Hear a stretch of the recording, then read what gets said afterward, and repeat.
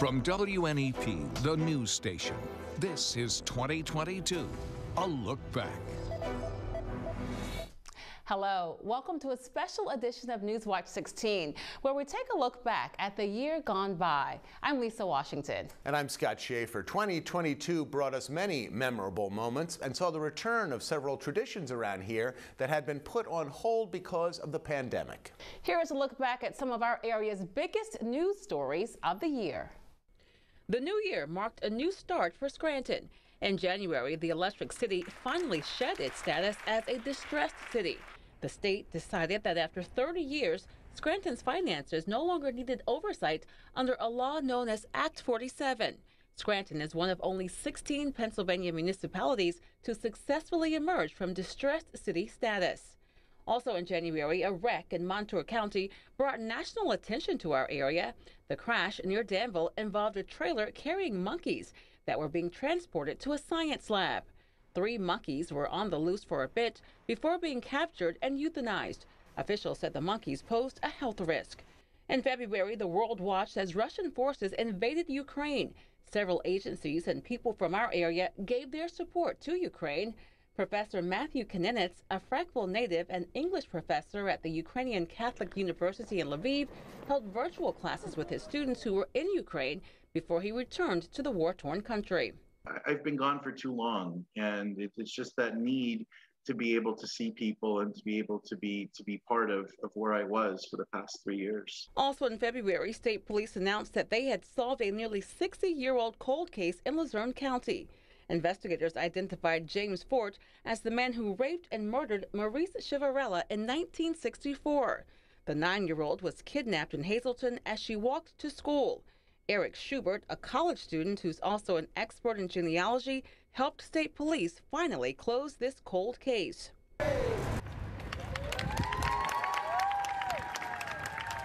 2022 was also a year when we saw new hospitals open in our area. In May, Lehigh Valley Health Network opened a new hospital in Dixon City. A few weeks later, in early June, LVHN opened a new campus in Carbon County near Lehighton. And there were also some closures. In May, Commonwealth Health announced it would close the emergency room at the hospital, known to many as Tyler Memorial near Tunkhannock. The ER there was officially closed on July 1st. And citing an incident in June, Commonwealth Health made the decision to close First Hospital in Kingston. Outpatient behavioral health services were also eliminated in the fall. In July, the owner of Berwick Hospital Center in Columbia County announced it would close. The owner is converting it into a psychiatric facility. Summer also saw a major highway project in central Pennsylvania take a big step forward. In late June, thousands of people either rode bikes or took a stroll on a new section of the Susquehanna Valley Thruway in Northumberland County. The road opened to traffic a few days later. Later in the summer, tragedy hit a community in Luzerne County.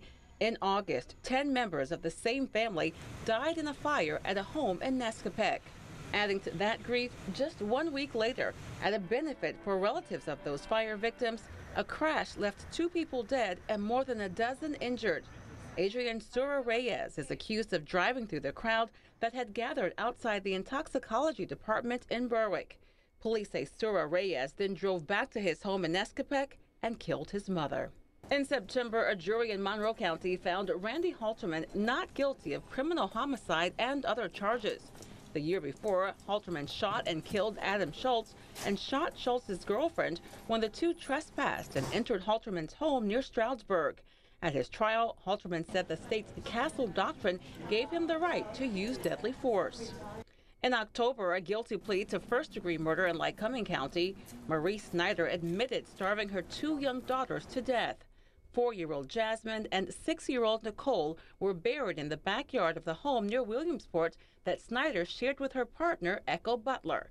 Butler is awaiting trial in Lycoming County, and Snyder is expected to testify against her. In early December, fire at a home in Schuylkill County led to the deaths of 2 firefighters. New Tripoli Assistant Fire Chief Zachary Paris and firefighter Marvin Gruber were killed while battling the fire in the West Penn Township near Tamaqua. Not long after that fire started, the body of a man who lived in the home, Christopher Cammerdiner, was found in a wooded area behind the house. There were plenty of good things that happened in our area in 2022. WNEP's Go Joe celebrated its 25th year.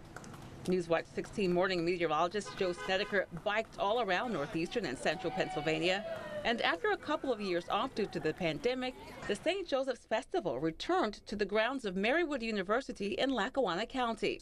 Thanks to your generosity, the ride and the festival helped raise a record amount of more than $1 million for St. Joseph's Center in Scranton. In October, runners pounded the pavement for 26.2 miles from Forest City to downtown Scranton. The Steamtown Marathon returned for the first time since 2019. Runners from 35 states and 5 countries participated. Also back after a 2-year break, the Santa Parade in Scranton. People lined the streets of the downtown sporting their Christmas best, watching the performers and floats, and of course, hoping the big man in red ring in the holiday season. Some of the other big news stories in our area involved politics. Aren't you glad all those ads are gone, at least for now? Let's take a look at some of the faces that shaped Pennsylvania politics in 2022.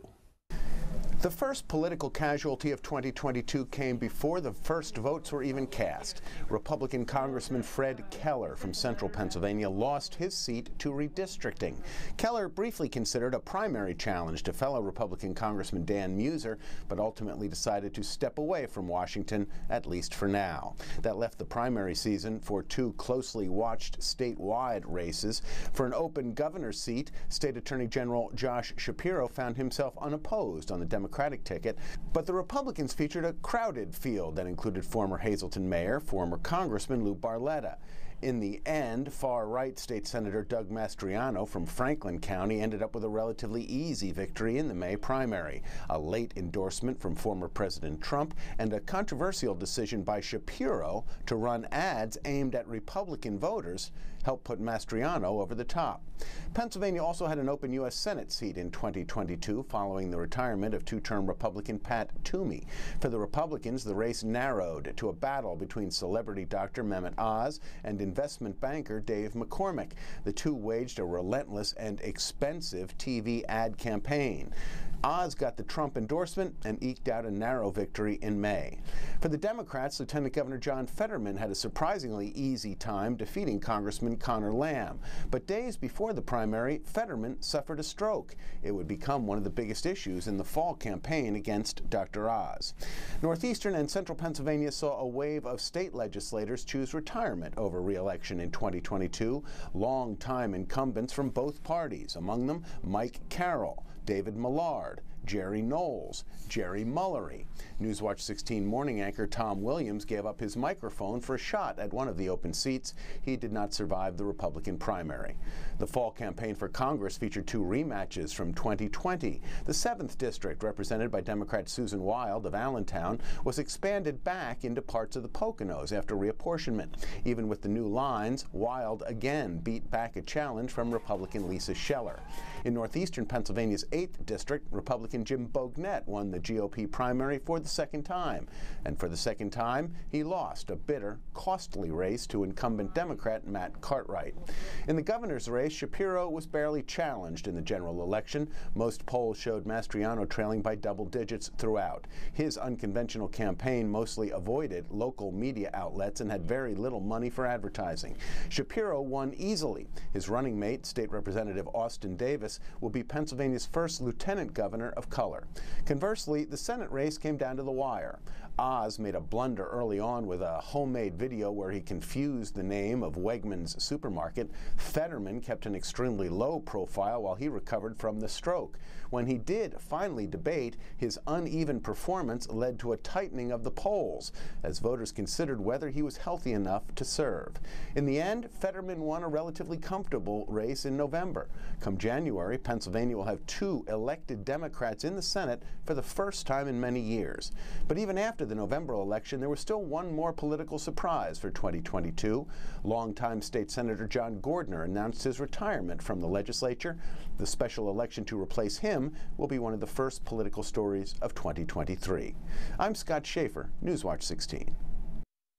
A lot of the stories we covered in 2022 were all about the Benjamin. That is for sure. From prices at the pump to prices at the grocery store, 2022 sure did take a big bite out of your wallet. See just how big when Newswatch 16's Look Back at 2022 comes right back. Welcome back to our look back at the year that was 2022. And if you thought it seemed like you paid more for just about everything, you thought right. Newswatch 16's John Meyer shows us that from the gas for our cars to the food for our tables, everything just kept going up and up. Inflation, inflation, inflation. We heard about it all year long. Prices going up and up, especially at the supermarket. Everything is getting higher all the time. Yeah, it's not easy, especially for people with small kids and big families. Just look at the graph tracking inflation rates in the U.S. Much of the year, we were averaging a jump in prices of 9% over last year. That's the highest since the 1970s. Customers tell me almost every item they pull off the shelves is costing them more. There was another constant reminder of higher prices on signs just about everywhere we went: the price of gas, hitting a record high above $5 a gallon in June. It's insane. It's nuts. Like, I just rode on an empty tank all the way here because I'm pushing it. It runs your pockets out quick. And me, I drive like 30 minutes every day to work, so it hits you hard. It's crazy. Something has to be done. Things did get a little better. This graph shows how prices soared above $5, nearly double a year and a half earlier, then another rise in the fall, but improvements since then. The winter heating season brought other challenges. Every heating source went up heading into the cold weather season, especially heating oil, a record high. Suppliers even held an emergency meeting in Hazleton, fearing the worst. That we can't afford to buy, that they can't afford to pay for. That's what's happening every day right now. This isn't what if, it's now. There were promising economic signs. Unemployment rates kept falling. The amount of jobs available was high. And as the year comes to an end, there are signs the rise in prices of some goods is starting to slow down. But few will forget the inflation of 2022. John Meyer, Newswatch 16. Inflation hit many farmers really hard this past year, and so did the weather. Much of our area sweltered under a drought for several months. A look back at the highs and lows, courtesy of Mother Nature. When 2022, a look back continues. From snow squalls to drought, northeastern and central Pennsylvania endured all kinds of weather in 2022. Storm Tracker 16 meteorologist Allie Gallo has our look back. 2022 was a year of wild weather from start to finish here in northeastern and central PA. From memorable storms to drought conditions, almost every month had something to talk about. The first notable weather event of the year came on Friday, February 4th. After a night of heavy rain and then dropping temperatures, we woke up on the 4th to lots of ice. Department of Public Works crews told Newswatch 16 it was one of the more unique storms they've ever seen. Ironically, the ice even postponed the start of the Scranton Ice Festival. On February 19th, the Saturday of President's Day weekend, snow squalls created rapidly changing conditions across northeastern and central PA. The squalls moved in from the west in the late morning, and by the afternoon, there was a 50-car pileup on Interstate 81 in Schuylkill County. 5 people were taken to the hospital, but thankfully no one's injuries were serious. It was a similar scene just 1 month later on a nearby stretch of Interstate 81, but the outcome was much more tragic.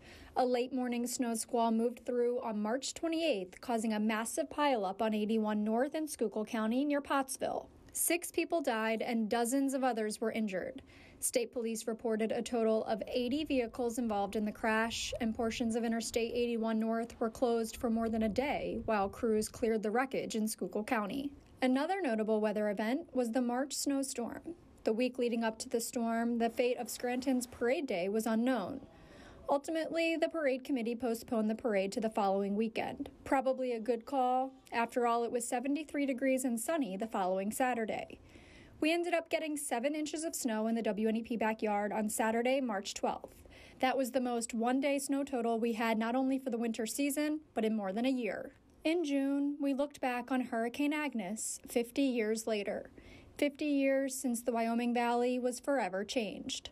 The summer of 2022 will go down in the top 5 hottest on record for the Wilkes-Barre-Scranton International Airport, with temperatures recorded from June 1st to August 31st.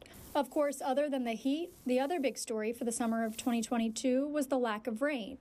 The Pennsylvania Department of Environmental Protection officially put northeastern and central PA on a drought watch on August 31st. Newswatch 16 met many farmers over the summer months to see what the dry weather meant for crops, and all agreed that too little rain is still better than too much. And after what felt like really no rain all summer long, the unofficial end to the season went out with a bang.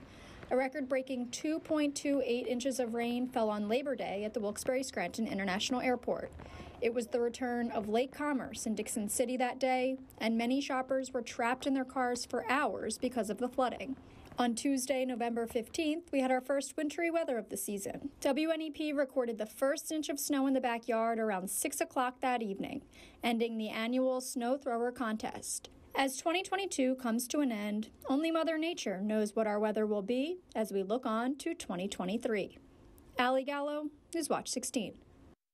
Whatever the weather, teams from our area excelled. Everything came up roses for Penn State. See who else enjoyed the sweet smell of victory when our look back at 2022 returns. They always say Kim never sticks to her New Year's resolutions. But this year, she's resolved to save money and worry less. And with the new Volkswagen SUV, she can save on maintenance over the next 5 years. So who knows where Kim's resolutions might take her year after year. At the Volkswagen Sign Then Drive event, you too can make maintenance cost worries so last year. Hurry in during the Sign Then Drive event and give yourself the gift of a new Volkswagen. Penn State returns to the Rose Bowl. The Nittany Lions take on Utah. And Newswatch 16 Sports' Ron Snyder brings you the pregame excitement from Pasadena with the latest on the Lions, interviews with players and coaches, fun with local fans who made the trip, and a look at the Lions-Utes matchup. The road to the Rose Bowl. Watch Newswatch 16 starting Thursday. Sponsored by Harry's We Buy It in Plains and Blaze Alexander Family Dealerships. Athletes from our area shared the thrill of victory with us throughout 2022. Newswatch 16's Landon Stoller has the highlight reel from the past year.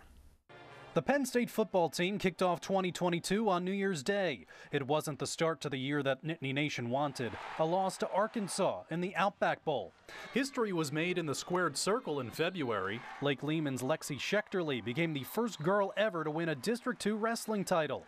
In March, a record 7 area wrestlers won state championships. District 4 dominated in Class 2A. Athens' Gavin Bradley, Muncie's Scott Johnson, Montgomery's Connor Hare, and Montoursville's Isaac Corey all won gold. It's the best feeling in the world. I mean, I've been dreaming about this since I was 6 years old, started wrestling. And speaking of wrestling, Penn State was able to climb the mountain again in 2022, claiming their 9th national championship in 11 years. On the basketball court, Davion Hill led St. John Newman to their first state title game appearance since 1972, while Scranton claimed our top spot in the Super 16 countdown.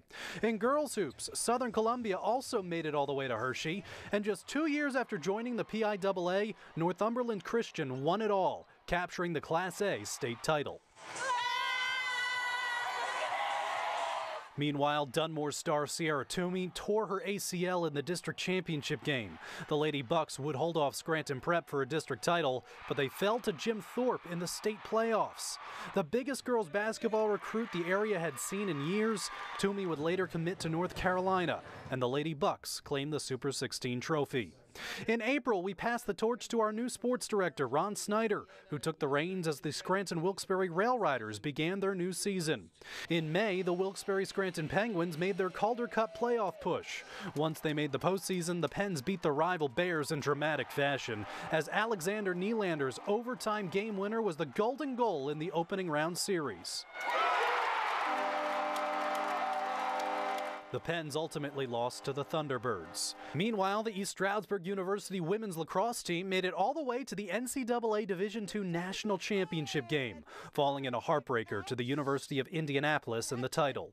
At the same time, area athletes shipped off to Shippensburg. Southern Columbia's Jake Rose won 2 gold medals, as did Susquehanna's Tatum Norris. She led the Sabres to the team title, the school's first state championship in any sport. Speaking of PIAA state championships, 2 area softball teams won it all in June. Pittston area claimed the Class 5A title, while Faith Persing led Montgomery to the Single A crown. In July, Scranton Prep's London Montgomery made a major announcement. I will be going to Penn State University. The star running back committed to play for the Nittany Lions, but like Toomey in the spring, an ACL injury was the story in the fall for Montgomery. His senior season ended before it ever began. On the diamond, in just their second year in the league, the Williamsport Crosscutters made it all the way to the inaugural MLB Draft League championship game, falling to West Virginia. All the while, the Rail Riders were riding a roller coaster of a season, ultimately coming up just short to the Durham Bulls in the race for the division title. In the fall, area athletes continued to dominate PIAA competition. Warrior Run's Hannah Rabb won a state golf championship, while the Lake Lehman boys captured a team title. Danville's Rory Lieberman won the PIAA Class 2A boys cross-country championship, while Wyoming Seminary's Alana Rosenthal won the same classification on the girls' tennis court. The Central Columbia girls soccer team wrapped up an undefeated season by winning the school's first ever state championship. Their neighbors to the south, Southern Columbia, also won the state title. The Tigers completed the three-peats and won their 4th title in 5 years. Speaking of dynasties at Southern Columbia, despite a 3-loss regular season, the Tigers did it again. They won their 30th district title in 32 years, then won the PIAA Class 2A state championship. Their 6th straight, 7th in 8 years, and 13th overall. Just so emotional because everyone doubted us. No one thought, who would think a team that lost 3 regular season games would come out with a state championship, and we proved everyone wrong. And just 7 months after the women's lacrosse team went all the way to the national title game, the East Stroudsburg University field hockey team did the same. Nicole Crozier's goal in the final minute gave the Warriors a 1-0 win over PSAC rival Shippensburg. East Stroudsburg won the NCAA Division II National Championship, their first since 2015. And it all comes full circle with a Penn State bowl game.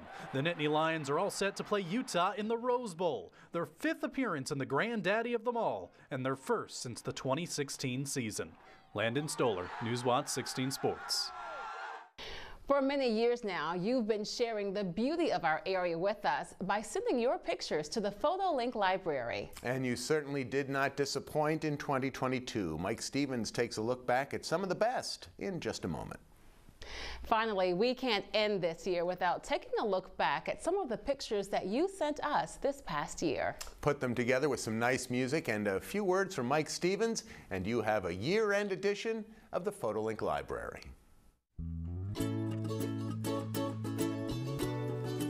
We're closing the door on the rapidly fading year of 2022.